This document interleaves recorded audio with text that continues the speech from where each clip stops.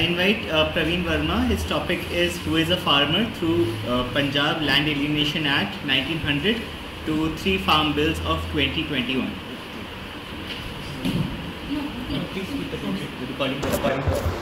Thank you very much. I think it was an incidental chapter. It was not part of the scheme of thesis I had in my mind, but the movement against the 3 laws which compelled us to write a little bit about this.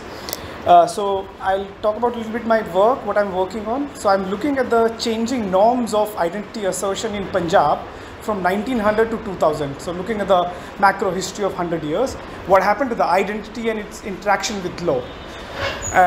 So because I'm looking at the law legal engagement with the identities and identity. 1900 to 2000? 2000s, yes. So it's not a genealogical history I'm writing, but yeah.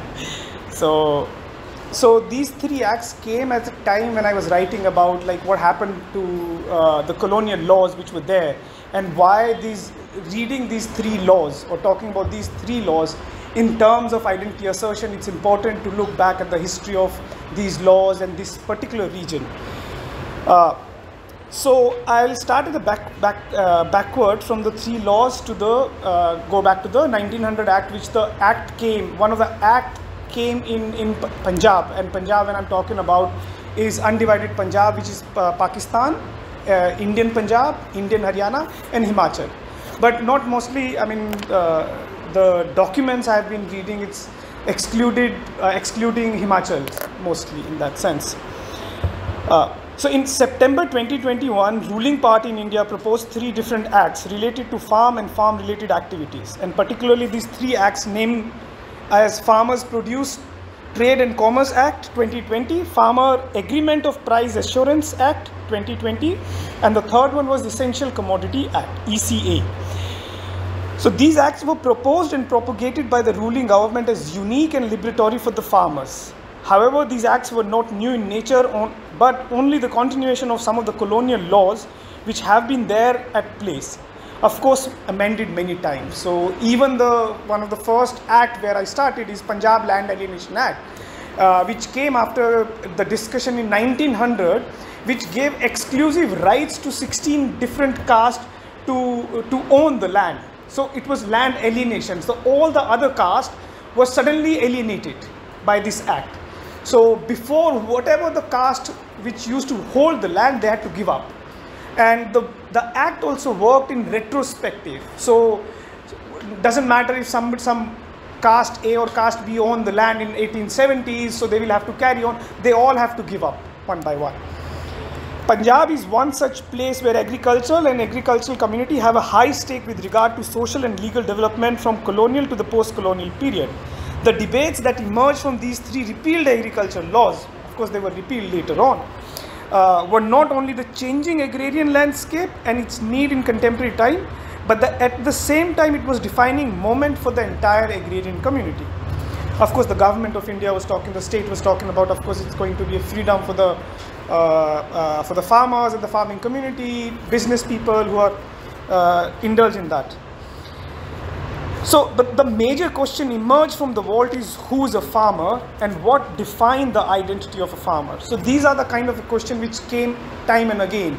Like, okay, you're talking about the farmers. Of course, the political debate was these are not the actual farmer. These are the rich farmers movement, where the landless laborers are, where the Dalit laborers are, where the, those kind of debates. So this made me think of those questions in the last 100 years back. What happened? What constitutes a farmer?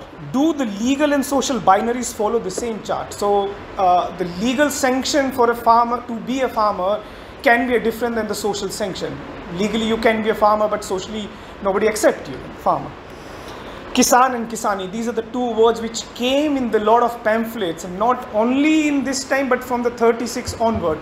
Why 1936 is important, where the first provincial autonomy came and the political debate roomed around these questions of Kisan, Kisani, all that.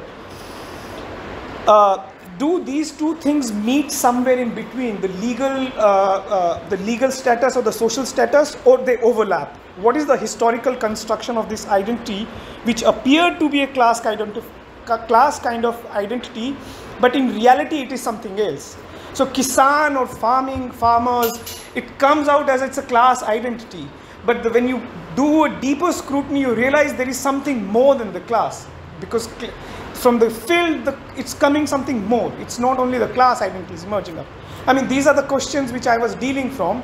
And this is, I mean, I just written it and they're still in my mind. So this debate, who's a farmer, first surfaced in colonial period in Punjab when the government decided to give the right to agriculture to select communities, 16 to be precise, as I said. And so, and the more dominant in these 16s were the Jats, Yadav, Ahir, Gujars, Rajput. In some other district were Tarhans, different castes were there. The legal sanction not only gave agricultural right to those selected communities, but also frees the identity of a farmer. So suddenly when the Land Alienation Act came up in 1901, the identity of a farmer freezed. So whoever is mentioned in the act will be considered the farmer, and whoever is not considered in that will be alienated forever. The question of categorization emerged in colonial Punjab in 19th century before the inception of this. The categories, the colonial state was dealing with this, how do we talk about this category, how do we define this category in Punjab. And there are various, research, there are various literature has been come up on that. The classification itself was a long and complicated process that took many turns, even within the colonial period.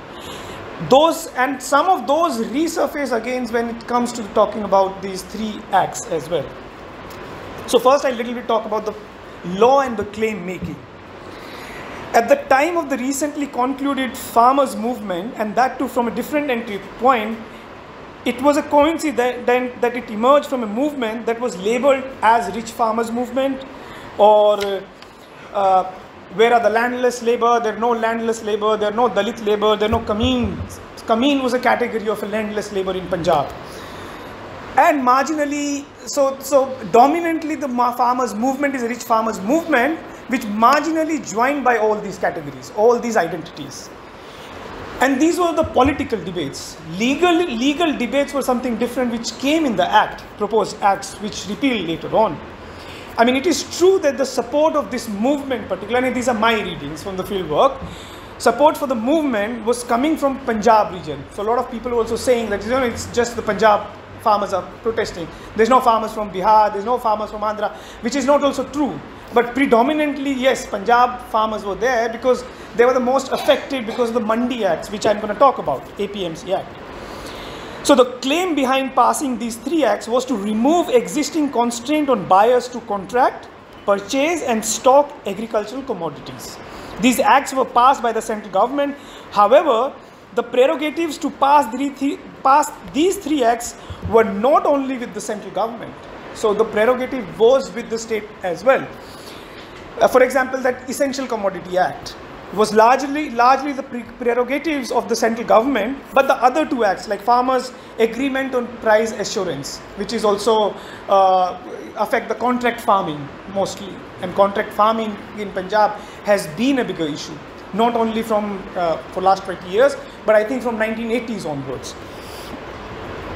So the other two, the Price Assurance and Farm Service Act, and the third one is the third one is called Farmers Produce Trade and Commerce, which is called APMC Act, Agricultural Produce Market Committee Act. So which is the most contentious, was the most contentious act during this period.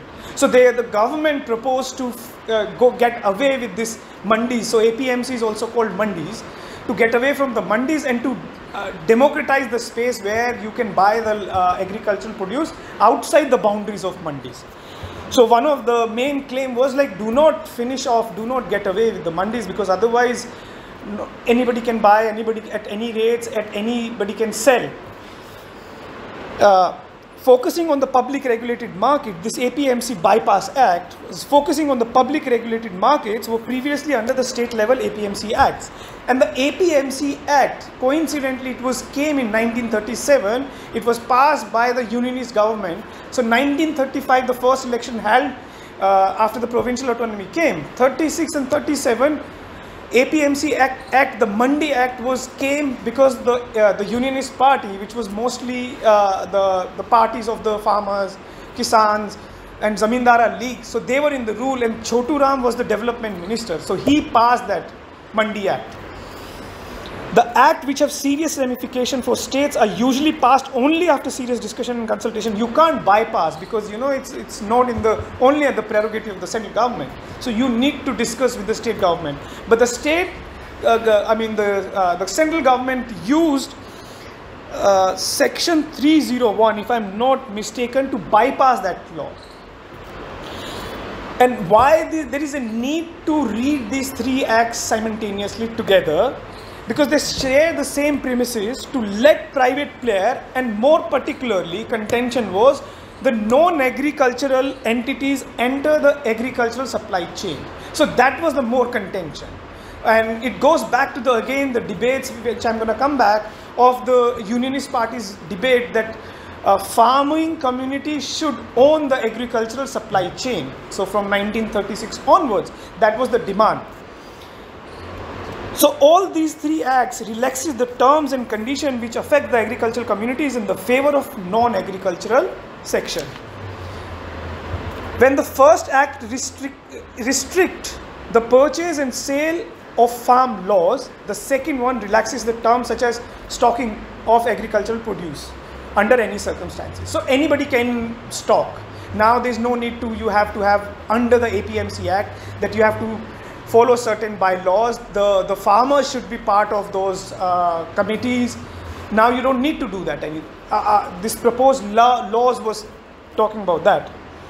Under the semi-federalist structure, state-specific laws deal with agricultural trade within states. Some of these acts came under APMC Act. And the APMC Act mandated some of the regulated market areas, which are called mandis, to purchase notified agricultural commodities with the marketing fees, payments and commission mechanism. So it's not that you can buy and sell anything in the mandis. There are certain things are notified, the crops are notified, the agricultural produces are notified in that sense.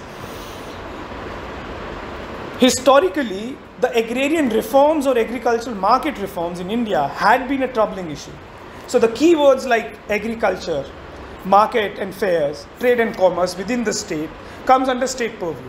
But various acts, through the various acts and some provisional list and the 7th schedule of Indian Constitution, and I was talking about the Article 301, ensure that the free trade within the country will be the prerogative of the central government.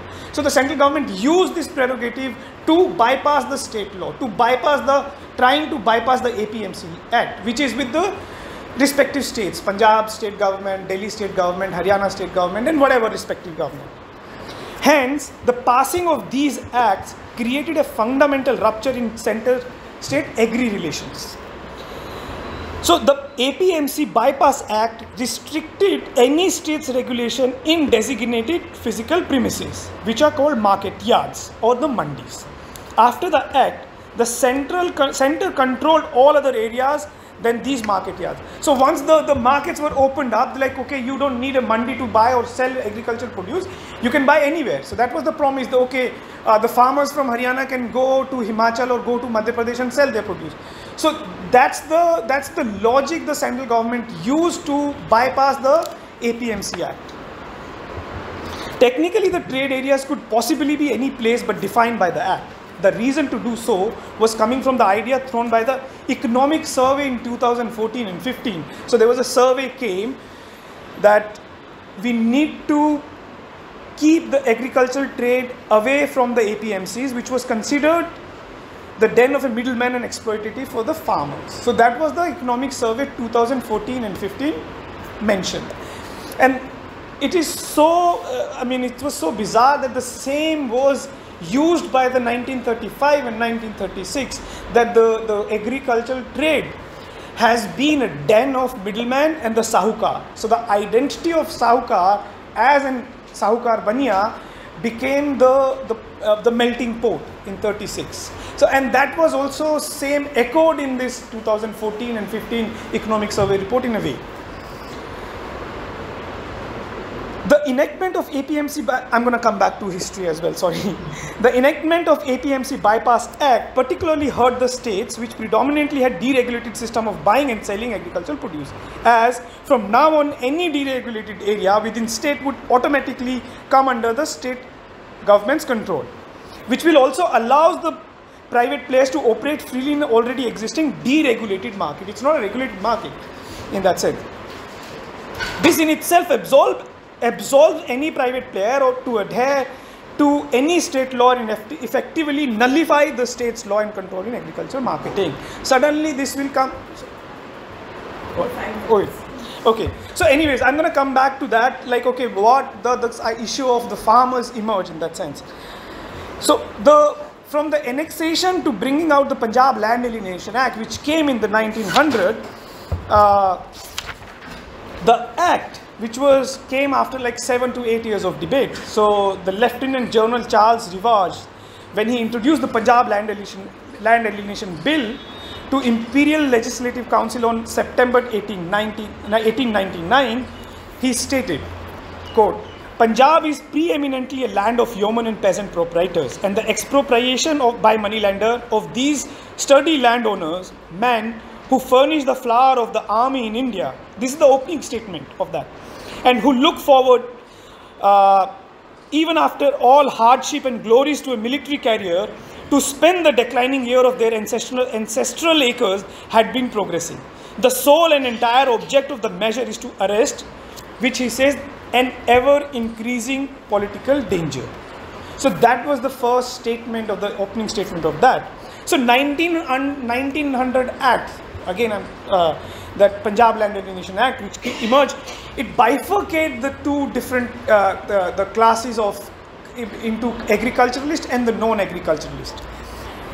And another statement which says the 1900 Act was brought with a clear expression and defined permanent alienation, which means includes sales, exchange, gift, wills and grants of occupancy rights. I mean, you can't transfer the land. You are alienated suddenly. If you are mentioned there within those 16 castes, you are part of that, otherwise you are not.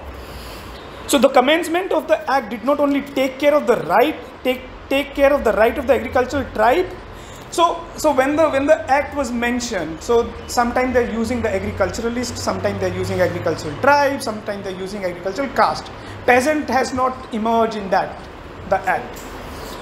But also in the retrospect, as I was saying, if somebody hold a mortgage, let's say in 1870s, they have to automatically give it away in favor of agriculturalists. Any mortgage land by the agricultural tribe, even before the act came into being, would be taken care by the deputy commissioner of the respective district. No land belonging to the member of an agricultural tribe shall be sold in execution to any decree or order of any civil or revenue code, whether made before or after the commencement of this act. However, some of these recent acts might not be talking about the farmers in that sense, but they are inherently talking about the farmers.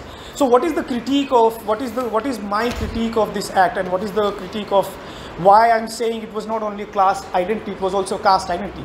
So what my claim is, a humble claim, is the Kisan is a caste identity, at least in Punjab, and it's not a class identity per se. Because what did the colonial state did? When the colonial state was responding to the category of agriculturalist, they also created a legal casteism in that sense, statutory casteism, because they freeze the identity of agriculturalists. So it's not an occupation. It's not like somebody is working that. They might be working, but the next generation might not work. But they freeze that act. The law has also created a new class of money lenders, because once you cannot mortgage to the non-agriculturalist, who do you have to mortgage? Because a caste also has many classes. They have a white collar or the rich class, but they also have a poor class, which need to mortgage something. So who do they have to mortgage to? Within the caste itself. So the act was regulated by not by the actual practice or the profession, but by the birth itself. And this was the critique of Ambedkar, which he wrote in 1930s, a big small pamphlet he wrote and submitted to the imperial state. So the landless workers, which are also called kamins here, will be restricted only to the common land of the village, which is also called Shamlat land in Punjab, which is a common land. Under the collective ownership of the panchayat, and Shamlat land is not owned by anybody but the panchayats. And the Panchayat Act, I'll also come a little bit on that 1912 Act. I'm going to take 5 minutes. And the idea of land ownership won't be able to make cuts into these communities, as this would be temporary, not permanent. On the Shamlat land, on the common land, nobody has a permanent holding. It's all temporary. That it has to go back to the panchayat again.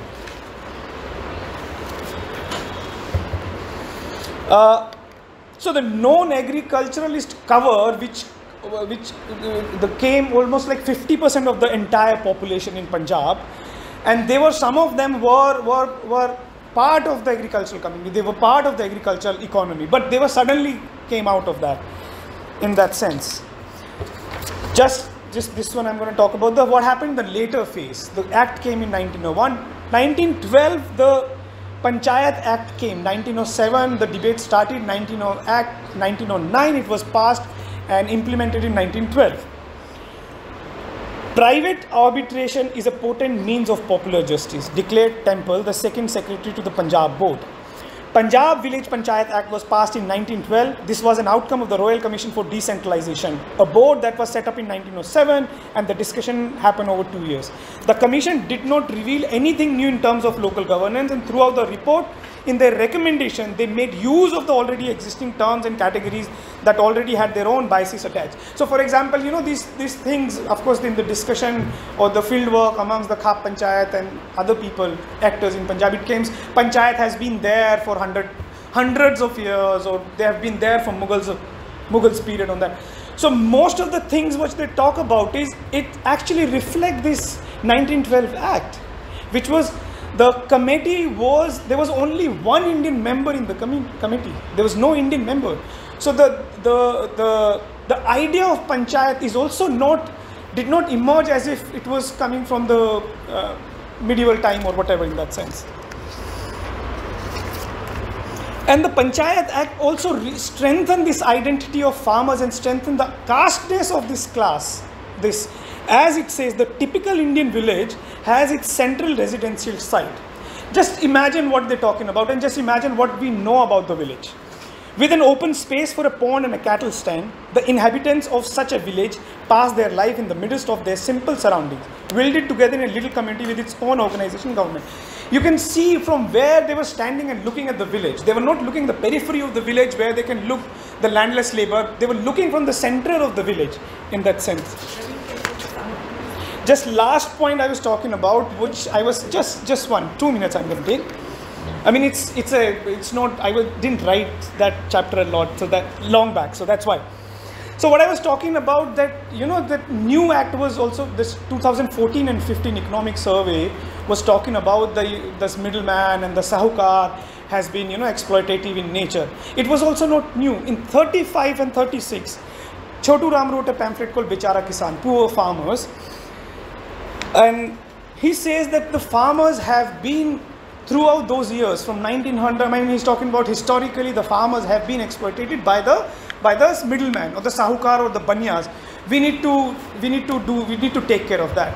So the APMC Act actually came to resolve that purpose. Of course, Unionist has their own biases, which I can talk about if it comes in the discussion.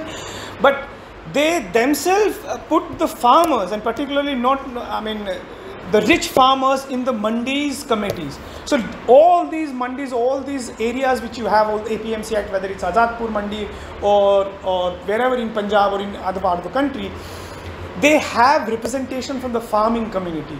So the idea of this, exploitative sahukar, which came in the legal term, was there in the political slogan of that.